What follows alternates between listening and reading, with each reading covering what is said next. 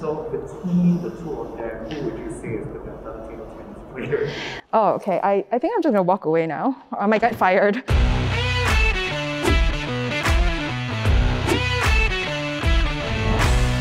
Hi, I'm Joel. And hi, I'm Henry, and we are the co-founders of ShopBack. And today we want to show you what's a typical day in our lives.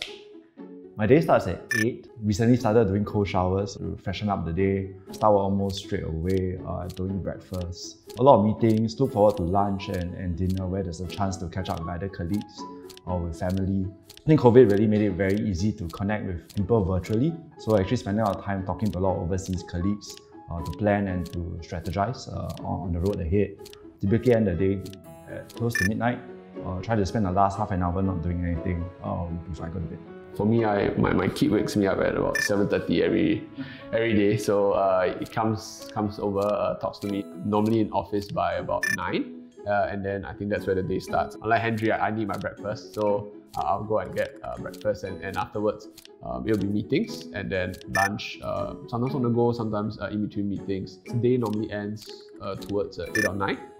Trying to institute an evening walk every day, but that's something I'm trying to challenge myself to do. Welcome to the ShopBack campus. We just moved into our new office, so everything is almost brand new. So let me give you a tour. Let's go. So here's the library.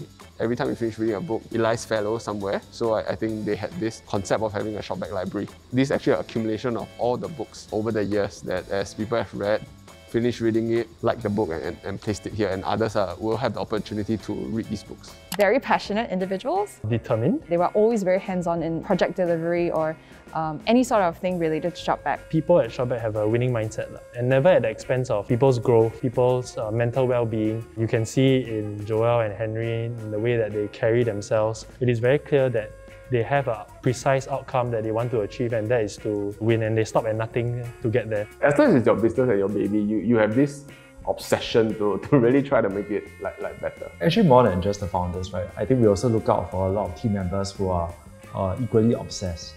And actually what we do to make sure everyone is also aligned is that we make everyone owners. So everyone in ShopBack has stock options and everyone is an owner in the company. Then because you're also owner in a company, as the company grows, you also gain. Then we want to find people who are equally obsessed to make ShopBack better for users, merchants, as well as for us as a company.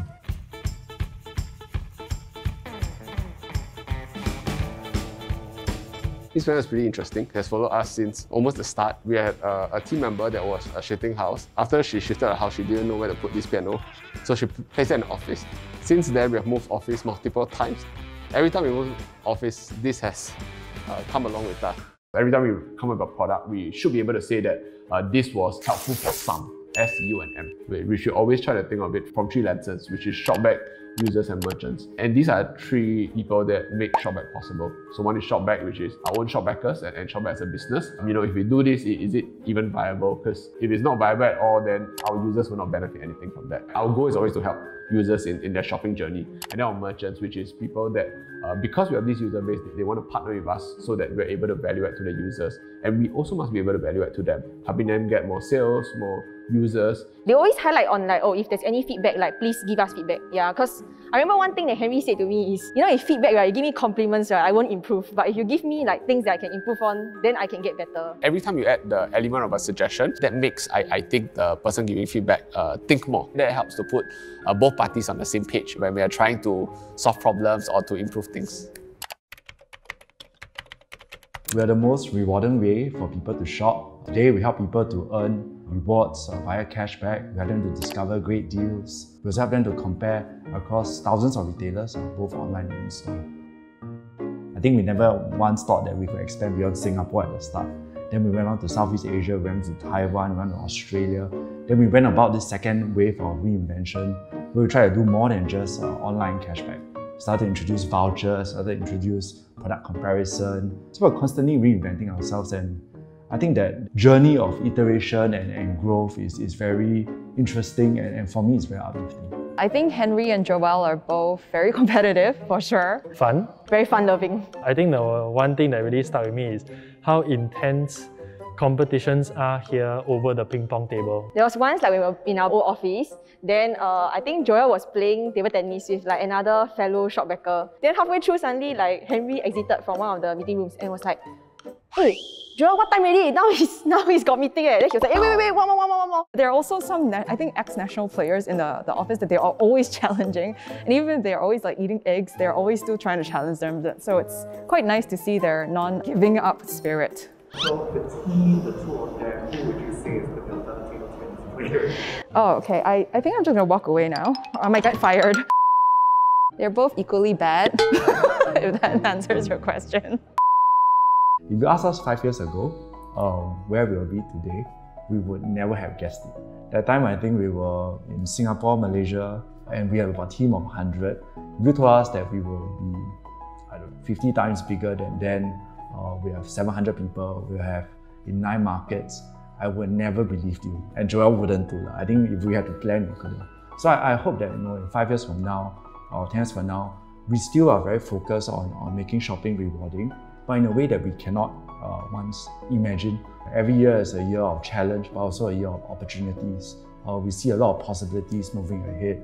I think this business model can be brought to other markets, and we think that we can plant the ShopBack flags in more places. I would say that a good leader would be someone that would be able to make unpopular decisions or be able to say no sometimes if it does not benefit the team or the company in the long run. I guess we fail almost every day. The question is to what degree, right? So sometimes failures are just telling you that this experiment or this strategy is not working. And how do you course correct? I think a year and a half ago, we had a security incident. It's a big failure, I think, on the company's part. It was also a time where we saw the company come together to be responsible to our users, merchants, and team members alike. ShopBack works in a really, really speedy manner. I think we make decisions like that. Sometimes pretty stressful, but in a very, very good way because it pushes you to, I guess, be a better version of yourself all the time. You have a lot of like autonomy to do what you want. If you have a plan, you have a project in mind, and then you think that it will work out, like they'll let you try it out also lah. Whatever startup you want to do, like try it. One thing that can help you would be to look at your idea and see who else in this world has done this idea before.